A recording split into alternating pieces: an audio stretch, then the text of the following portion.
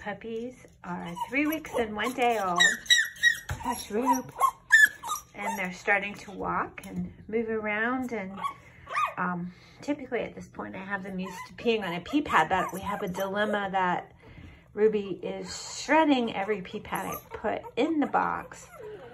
So I'm not sure how to overcome this obstacle. So their pee pad training might begin in another week when they're on the floor with cloth pee pads.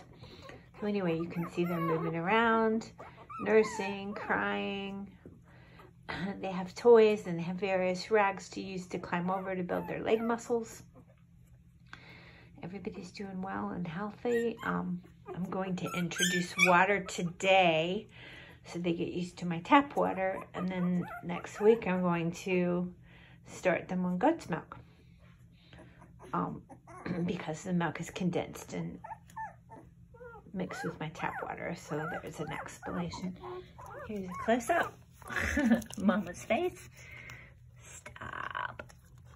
It's really hard for me to try to identify them on this video because they're moving and that, but you could probably tell from the prior photos who's the boys and who's the girls. The girls have a little bit more white on their backs.